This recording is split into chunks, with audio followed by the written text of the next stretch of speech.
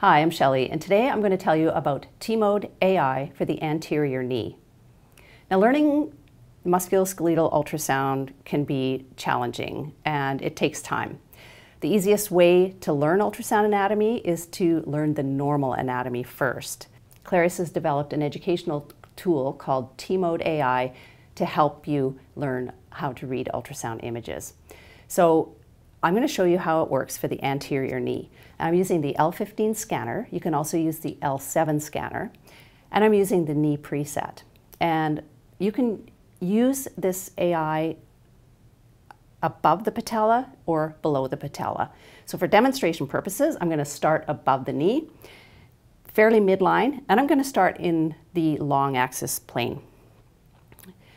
And we'll just place our scanner in the region of the suprapatellar tendon, and we'll activate T-Mode from the Modes menu.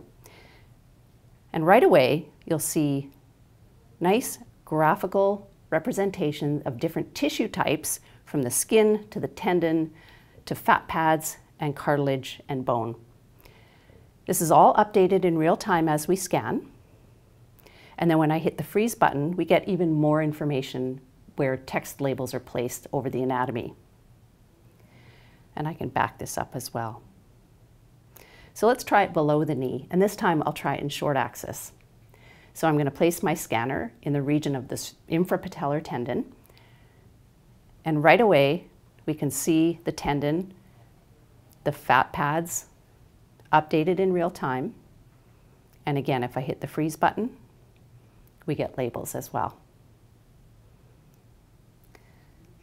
And we'll just go into the long axis one more time, midline just below the patella, and there's our T-Mode. Now, you can also adjust the color of the grayscale image if you like. It's all to the user's preference, just by sliding from right to left.